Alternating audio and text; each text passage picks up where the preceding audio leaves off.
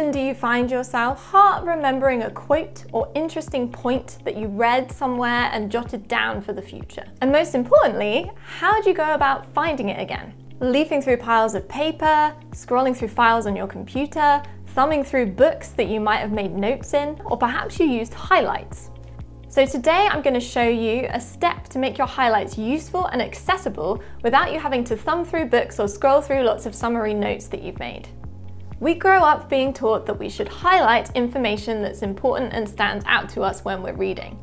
And I remember the peak of my highlighting career being when I had one of those triangular highlighters which had a different colour highlighter on every corner. Let me know in the comments if you ever had one of those. Now when you're in high school and you spend a lot of time studying a particular text or a book and you're going to be rereading that book frequently, highlighting really does make sense. Because when you come back to reread that book, you'll quickly be able to focus in on the most important info amongst all the other text on the page. But when we leave school and enter into the real world and real life, it's a bit of a luxury to be able to come back and browse through and find those highlights in books and articles that we've already read.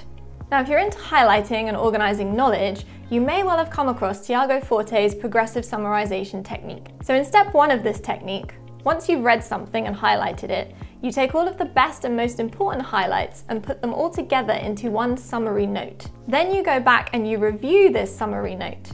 And you go through and you bold all of the main points within each of those quotes or highlights that you've added into that summary note. The idea being that the bold text, again, draws your attention similar to highlighting and allows you to quickly get the gist of all the points within your summary note. And then step 3 is going through and making highlights of those highlights.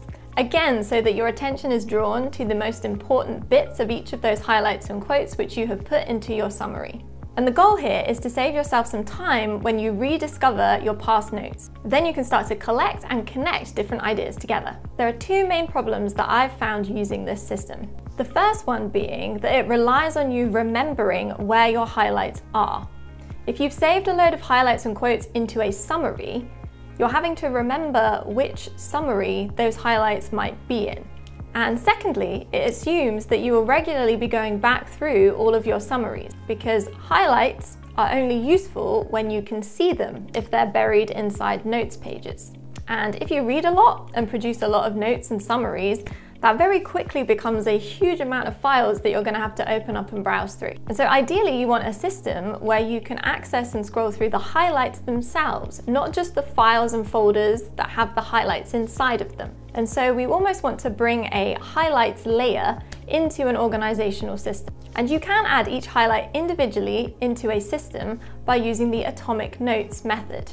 And atomic notes are notes that capture just one idea or concept. And so in contrast to a summary page, which is a collection or grouping of a lot of highlights from one particular source, you're able to separate them out and organize them individually, because a group of highlights can span a whole variety of different topics. But most importantly, when you start using atomic notes, you're able to access each of your highlights outside of the source document, because it exists as an individual item within your organizational system. Now you could get started using the atomic notes method with your folder file-based system, but really the magic is in not having to open up any files to access the text or contents of your atomic notes or highlights. So to level up your highlighting, go through that progressive summarization technique, but start to create atomic notes from each of your highlights.